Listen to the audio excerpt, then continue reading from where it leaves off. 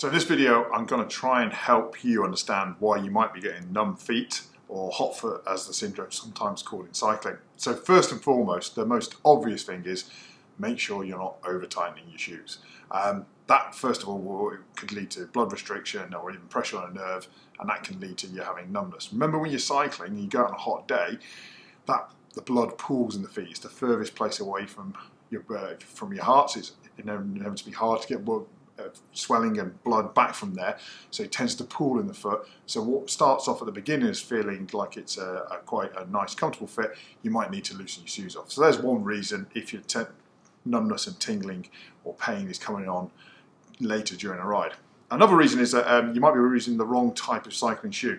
Quite a lot of people just see the foot here, there's the big toe and the little toe, but people are very variable, and some people have wider forefeet. You might recognise yourself as one of them. And certain shoe brands suit them better. For example, Shimano do a wide-fitting cycling shoe, and a lot of people with slightly wider feet will get into those. If you are in too narrow a shoe and your foot's getting squashed up like this, as you can see, what that does is it bunches the metatarsals or your toes together, and that can cause problems with the nerves that sit in between them. So make sure that your shoe is wide enough for you and fitting and tightening up as it should do. The last reason I wanted to point out is a condition known as Morton's neuroma.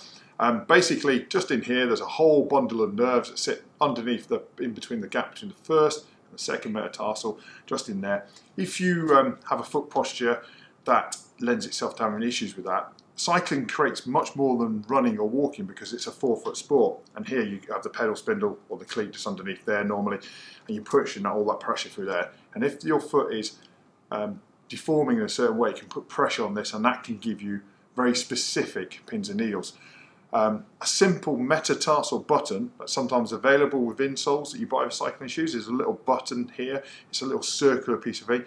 Sits in there and can really open up that area and get rid of it. However, if you've got that condition and you're at all worried, you should seek out help from a qualified podiatrist or someone who can make you a corrective orthotic. Remember, when you go and see those podiatrists, that they tell you that this is for your cycling shoe, because most orthotics are rear foot catching and help you out with posture there. But of course, cycling is a forefoot sport. We always have to remember that.